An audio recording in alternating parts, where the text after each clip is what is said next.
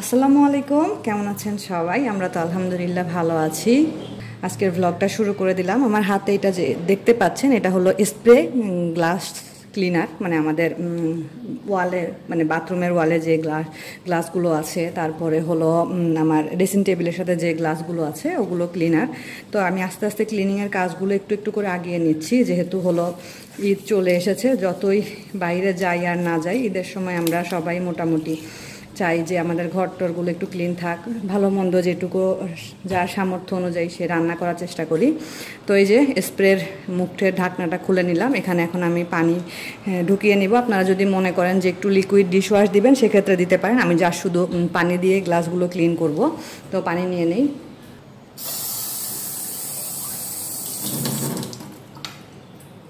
পানি নিয়ে নিয়েছি, এখন ঢাকনাটা আবার মুখটা আটকিয়ে দিচ্ছি।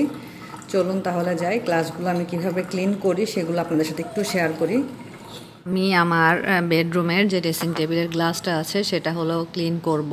অনেকে হয়তো বা বলতে পারেন যে আপু গ্লাস ক্লিনার দিয়ে ক্লিন করুন। হ্যাঁ, গ্লাস ক্লিনার দিয়ে ক্লিন করলে ক্লিন হবে, কিন্তু এই জিনিসটা দিয়ে ক্লিন করলে আরও বেশি সুন্দরভাবে ক্লিন হয়। কারণ হলো এই জিনিসটা এত সুন্দর করে ময়লাটাকে মুছে নিয়ে আসে স্প্রে করার পরে। আমি এখন দেখুন এই যে উপরের অংশটা দিয়ে সুন্দর করে আয়নাটা ক্লিন করে নিচ্ছি। একদম যা যা ময়লা কোনা এদিকে সেদিকে আছে খুব সুন্দর করে ক্লিন হয়ে যাচ্ছে। তো ক্লিন করা শেষ হলে আমি কিচেনে যাব। আমার কিচেনের অনেক কাজ আছে। তো আমি আপনাদের সাথে এই জিনিসটা দেখানোর জন্যই এইটুকু অংশ শেয়ার করলাম। জানি না কার কাছে কেমন লেগেছে, ভালো লাগলে জানাবেন। জানালা বলছি, সরি, গ্লাসটা পরিষ্কার করে আমি কিচেনে চলে এসেছি। এই যে দেখতে পাচ্ছেন, এখানে বড় বড় 3টা চিকেনের রানের অংশ নিয়েছি। আমি আজকে ইফতারিতে চিকেন টিক্কা করব। তো চিকেন টিক্কা রেসিপিটা আমি একটা আপুর কাছ থেকে নিয়েছি। আপু হলো আমার খুব মানে ভক্ত একজন ভিউয়ার্স বললে ভুল হবে, আসলে ফ্যামিলি মেম্বারের মতো হয়ে গেছে। তো আপু হঠাৎ দেখলাম ওনার ফেসবুকে সুন্দর একটা চিকেন টিক্কার ছবি শেয়ার করেছে। পরে আমি আপুকে নক করলাম, পরে আপু আমাকে বললো যে এভাবে করো। তো জানি না আপুর মতো ঠিক হবে কি না, তারপর আমি চেষ্টা করব। তো আমি প্রথমে চিকেনগুলোকে এভাবে করে কেটে নিচ্ছি, যাতে করে মশলাগুলো ভিতরে ঢুকে। আমি এর সাথে কি বানাবো এখনও ঠিক করিনি, কোনো রুটি বানাবো না ফ্রাইড রাইস করব, আমি এখনও বুঝতে পারছি না। দেখা যাক কি করি। তো ঠিক আছে, আমি তাহলে ফার্স্টে কেটে নিই এগুলো। যেহেতু বিশাল বিশাল রানের পিস, এগুলো তো না কাটলে হবে না, আসলে ভিতরে মশলা ঢুকবে না। অনেকে আমাকে গতকালকে দেখে বলেছে, আপু তুমি কিন্তু মোটা হয়ে গেছো। হ্যাঁ, আমি একটু মোটা হয়ে গেছি। আর সবচেয়ে বড় কথা, আমি যদি মোটা হই আমার মুখটা খুব ফুলে যায়, এজন্য আমাকে বেশি মোটা লাগে। আর ক্যামেরাতে দেখেছেন, এজন্য আরও মোটা লাগছিল। তো রোজাটা যাক, রোজার মধ্যে আসলে অনেক খাওয়া হয়ে গেছে। তো রোজাটা গেলে ইনশাল্লাহ আমি কিছু এক্সারসাইজ অ্যান্ড ডায়েট শুরু করব, ঠিক করেছি। তাবিবেরও 6 মাস হয়ে যাবে ইনশাল্লাহ। সো ওকেও আমি বাড়তি খাবার দিতে পারবো। তারপরে ইনশাল্লাহ আপনাদের আপু হয়তো বা আবার আগের মতো হয়ে যাবে, আশা করি। তো চিকেনগুলোকে আমি খুব ভালোভাবে কেটে নিয়েছি। এখন আস্তে আস্তে এখানে আমি সব মশলা অ্যাড করব। ফার্স্টে আমি এখানে দিয়ে নিচ্ছি 2 চা চামচ টক দই, 2 টেবিল চামচ টক দই। কারণ এখানে প্রায় 1 কেজির একটু কম চিকেন আছে, প্রায় 800 গ্রাম পরিমাণ চিকেন আছে। তো টক দই দিয়ে নিলাম। এখন এখানে আমি মশলা অ্যাড করছি। ফার্স্টে দিয়ে দিচ্ছি 1 চা চামচ আদা বাটা, 1 চা চামচ আদা বাটা দিলাম। আর দিব হলো রসুন বাটাটা পরিমাণ একটু বেশি লাগবে, প্রায় 2 চা চামচ রসুন বাটা দিয়ে দিলাম আমি এখানে। পেঁয়াজ বাটাটা আমি দিচ্ছি না। এখন আমি দিয়ে দিব স্বাদ অনুযায়ী লবণ। তো এখন আমি অ্যাড করব এর মধ্যে স্বাদ অনুযায়ী লবণ। দিয়ে দিচ্ছি লবণটা। লবণ তো আসলে বলার কিছু নেই, যে যেমন টেস্ট খেতে চাই সে অনুযায়ী আমিও দিয়ে দিলাম আমার পরিমাণ অনুযায়ী। এখন আমি এখানে দিব হলো গুঁড়ো মশলা। গুঁড়ো মশলার মধ্যে আমি কি দিচ্ছি সেটা আপনাদের সাথে শেয়ার করছি। আমি দিয়ে দিব হলো ফার্স্টে মরিচ গুঁড়ো। ঝালটা টেস্টের উপরে নির্ভর করবে। আর এখানে যেহেতু আমি একটু অন্য মশলা অ্যাড করব, সেক্ষেত্রে মরিচ গুঁড়োর পরিমাণটা প্রথমে একটু বুঝে দিতে হবে। তো আমি 1 চা চামচ পরিমাণ মরিচ গুঁড়ো দিয়ে দিলাম। এখন দিচ্ছি আমি জিরা গুঁড়ো, 1 চা চামচ পরিমাণ জিরা গুঁড়ো দিয়ে দিলাম। আর এই পর্যায়ে আমি অ্যাড করব, আপনাদের সাথে শেয়ার করছি আমি এই পর্যায়ে কি অ্যাড করব। আপনাদের মনে আছে কিনা জানি না, রোজা শুরু হওয়ার আগে আমি একটা স্পেশাল শাহি গরম মশলার গুঁড়ো রেডি করেছিলাম। সেই গরম মশলার গুঁড়ো আমি দিয়ে দিচ্ছি 1 চা চামচ পরিমাণ। তারপরে এখন আমি এর মধ্যে দিব হলো টিকিয়া মশলা। এই যে চিকেন টিক্কা মশলা, শানের এটা চিকেন টিক্কা মশলা আমি এর মধ্যে অ্যাড করছি। আপনাদের যদি এই মশলাটা না থাকে সেক্ষেত্রে কি আর করবেন, দিয়েন না, না দিয়ে যেগুলো মশলা দিয়েছেন ওগুলো দিয়েই করে নেবেন, হয়ে যাবে। আমি 2 চা চামচ পরিমাণ শানের টিক্কা মশলা দিয়ে দিলাম। যে কোনো গ্রোসারি শপেই কিন্তু এখন এই মশলাগুলো একদম অ্যাভেলেবেল। আর যেহেতু সামনে ঈদের সময়ও কিন্তু আপনারা এই রেসিপিটা ট্রাই করতে পারেন বাসায়। এখন আমি এগুলোকে খুব ভালোভাবে ম্যারিনেট করে প্রত্যেকটা অংশে যাতে মশলাগুলো সুন্দর করে ঢুকে যায় সেটা করে রাখবো আর কি। তো খুব ভালোভাবে আমি সুন্দর করে ম্যারিনেট করে নিয়েছি। এখন এটা আমি করব, ম্যারিনেট করার জন্য ফ্রিজের নরমালে আমি রেখে দিব। আমার আসলে বেশি সময় নেই, আমি এটা রাখবো হলো 4 থেকে 4.5 ঘন্টা মতো। আর আপনাদের কাছে যদি অনেক সময় থাকে সেক্ষেত্রে আপনারা সারা রাতও রাখতে পারেন। যত বেশি ম্যারিনেট করা হবে, ম্যারিনেশন টাইমটা যত বেশি হবে তত এটা খেতে মজা হবে, জুসি হবে। তো যাই হোক আমি এতটুকুই রাখবো আর কি, দেখা যাক খেতে কেমন হয়। ঠিক আছে, তাহলে এটা আমি ফ্রিজের নরমালে রেখে দেই। আপনারা দেখেছিলেন আমি চিকেনটা ম্যারিনেট করে রেখেছিলাম। এখন ঠিক বাজে হলো বিকাল 5:30। তাবিব ঘুমিয়েছিল, ঘুম থেকে মাত্রই উঠলো, উঠে আর পরেই তার মুডটা একটু অফ, ঘুম থেকে যেহেতু উঠেছে। তো ওকে আমি বাউন্সারে শুয়ে দিলাম। তো আপনাদের ভাইয়া অফিস থেকে আসলো, এখন আমি কিচেনে যাব, কারণ হলো কিচেনে আমার কিছু কাজ আছে। আর এই যে তোষান, কি হয়েছে মন খারাপ কেন, মেজাজ খারাপ কেন, কি হয়েছে বলো কি হয়েছে? বাবা ও যে এখন ওই যে রোলিং করে, রোলিং করতে করতে যদি নিচে পড়ে যায়, রোল হয়ে যায় যে, দেখছো না ও এরকম করে রোল হয়ে যায় যে। তো আমি আমার কমিউনিটিতে পোস্ট করেছিলাম যে আমি চিকেন তান্দুরি করব। চিকেন তান্দুরির সাথে আসলে কি খেতে ভালো লাগবে, রাইস টাইপের কিছু আর রুটি টাইপের কিছু। তো যতগুলো কমেন্ট এসেছে তার মধ্যে তোষান খেলনা ফেললো, আওয়াজ হলো। যতগুলো কমেন্ট এসেছে তার মধ্যে বেশিরভাগ কমেন্ট ছিল আপু রুটি টাইপের কিছু করো, বা নান করো, বা পরোটা টাইপের কিছু করো, বা বসনিয়া পরোটা করো। তো আমার কাছে নানটা খেতে ইচ্ছা করলো। নান খেতে ইচ্ছা করলো বলতে মানে রুটির চাইতে আমার কাছে নানটা মনে হলো যে ভালো হবে। আর যারা পোলাও বলেছেন আমি ইনশাল্লাহ ওটাও ট্রাই করব একদিন। তো এখানে আমি নানের জন্য সুন্দর করে ময়দাটা মাখিয়ে রেখেছি। এটা আমি আমার চ্যানেলে দেখিয়েছি, তাই নতুন করে আর এই রেসিপিটা দিলাম না, বানানোর সময় হয়তো শেয়ার করবো একটু। আর আমি এখন বানাবো হলো একটা সস, শর্মা সস বানাতে আমার যা যা লাগবে একে একে সব আমি এই বাটিটার মধ্যে নিয়ে নিব। তো ফার্স্টে আমি নিয়ে নিচ্ছি মেয়োনিজ, কারণ মেয়োনিজটা তো লাগবে, মেয়োনিজ ছাড়া তো আসলে শর্মা সস হবেই না। এই সসটা দিয়ে আপনারা শর্মা বানিয়েও খেতে পারেন, কারণ নানের সাথে এই সসটা ভালো লাগবে।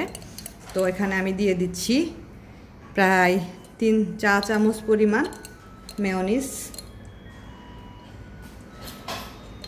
আসলে দেখুন এরকম যে খেতে থাকি, এই খাওয়ার জন্য কিন্তু একটু হেলদি হয়ে গেছি। সো রোজার পরে একদম স্ট্রিক্টলি ডায়েট ফলো করতে হবে। এখন দিয়ে দিব আমি এর মধ্যে টমেটো সসটা আমি দিব হলো প্রায় 6 চা চামচ পরিমাণ। যেহেতু 3 চা চামচ মেয়োনিজ দিয়েছি, 6 চা চামচ টমেটো সস দিয়ে দিলাম, ডাবল আর কি। এই সসটা একবার বানিয়ে শেষ করতে না পারলে এটা কিন্তু রেখেও খেতে পারেন, কোনো সমস্যা নেই। এখন আমি এর মধ্যে অ্যাড করব হলো গুঁড়ো দুধ দিব 2 চা চামচ। আমি আমার রেশিও অনুযায়ী করছি, আপনারা আপনাদের রেশিও অনুযায়ী করবেন। গুঁড়ো দুধ দিয়ে দিচ্ছি আমি 2 চা চামচ, 1 চা চামচ দিলাম, আরও 1 চা চামচ দিব। এখন দিয়ে দিব আমি 1 চা চামচ চিনি, দিয়ে দিলাম 1 চা চামচ চিনি। এই পর্যায়ে দিব আমি হাফ লেবুর রস। এই যে এখানে আমি একটা লেবু হাফ করে কেটে নিয়েছি, দিয়ে দিচ্ছি হাফ লেবুর রস। এখন আমি এর মধ্যে অ্যাড করব হলো, বৃষ্টি আসবে মেঘ ডাকছে, এখন আমি এর মধ্যে অ্যাড করব হলো আচারের তেল। সেটা জলপাইয়ের আচার হতে পারে, যে কোনো টাইপের আচার হতে পারে, আমের আচার হতে পারে। 1 চা চামচ পরিমাণ আমি আমের আচারের তেল দিয়ে দিলাম এর মধ্যে। এখন খুব ভালোভাবে এগুলোকে সব একসাথে করে মিশিয়ে নিব, তাহলে রেডি হয়ে যাবে আমার শর্মা সস, বা নান দিয়ে, তান্দুরি দিয়ে, বা টিকিয়া দিয়ে খাওয়ার মতো একটা সস আর কি। এই তো রেডি হয়ে গেল আমার সসটা। এভাবে করে বাসায় ট্রাই করে দেখতে পারেন। ঠিক আছে, এখন আমি সব কিছু ঠিকঠাক করে রেখে দিই, একটু পরে আমি চিকেনটা রেডি করে নিব। যেহেতু চিকেনটা কিন্তু ম্যারিনেট করে আমি ফ্রিজে রেখে দিয়েছি, আমার প্রায় 4.5 ঘন্টা মতো হয়ে গেছে ফ্রিজে রেখে দেওয়া।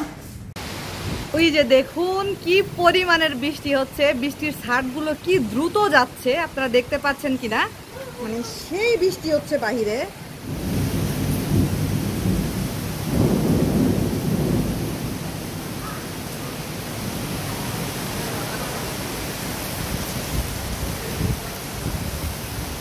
এই যে আমার চিকেন যেটা আমি ম্যারিনেট করে রেখে দিয়েছিলাম, তো এটা এখন আমি গ্রিল প্যানে গ্রিল করে নিব। যাদের গ্রিল প্যান নেই তারা বাসায় ফ্রাই প্যানে করে নিতে পারেন, কোনো সমস্যা নেই। আবার অনেকগুলো গ্রিল প্যান আছে যেগুলো যে গ্যাসের উপরে দিয়ে গ্রিল করা যায়, ওগুলোতেও করতে পারেন। এটা কোনো ম্যাটার না যে আসলে গ্রিল প্যানে করতে হবে বা গ্রিল প্যানে করলে খেতে মজা হবে, এমন কিছু না। আমার আছে তাই ইউজ করছি আর কি। তো আমি গ্রিল প্যানটা কিন্তু অন করে দিয়েছি, এটা ভালোই গরমও হয়ে গেছে। এখন আমি চিকেনগুলো এখানে দিয়ে দিচ্ছি, তারপরে আমি উপর থেকে তেল ব্রাশ করে দিব। বিসমিল্লাহ। কিভাবে বললাম বুঝলাম না। আচ্ছা, এভাবে এভাবে, হ্যাঁ এভাবে। আচ্ছা, আপনাদের ভাইয়া আমাকে টেকনিক শিখিয়ে দিল। আসলে ছেলে মানুষরাও কিন্তু মাঝে মধ্যে ভালো ভালো টিপস দিতে পারে, কি বলো? অবশ্যই অবশ্যই। এই যে তাবিব আপনাদের ভাইয়ার কোলে বাবা চলে এসেছে, সে কি আর কোলে না উঠে থাকে? তাবিব কথা বলো। এই যে সে আসলে এই যে চিকেনের এটা একটু কালারফুল না, এটার দিকে তাকিয়ে আছে। আমি হলো কমেডি টাইপে পোস্ট দিছিলাম, তুমি কি দেখছিলা? আপুরা তোমরা বা ভাইয়ারা সাজেস্ট করো যে আজকে ইফতারিতে মানে চিকেন টিকিয়া করবো, এটার সাথে কি খেতে ভালো লাগবে। তো যাদের মানে ভোট বেশি হবে সেটা আমি পিক করবো আর কি। তো ম্যাক্সিমাম সবাই বলছে হলো, ম্যাক্সিমাম বলছে হলো নান বা রুটি বা পরোটা, সেজন্য নান করতেছি আর কি। আর অনেকে বলছে পোলাওয়ের সাথে, ফ্রাইড রাইসের সাথে, তো এটা ইনশাল্লাহ অন্যদিন ট্রাই করা যাবে আর কি। তো এখন আমি তেল দিয়ে দিব উপর থেকে, ব্রাশ করেও দেওয়া যাবে তেল, আবার এমনিও তেল ঢেলে দেওয়া যাবে, সমস্যা নেই।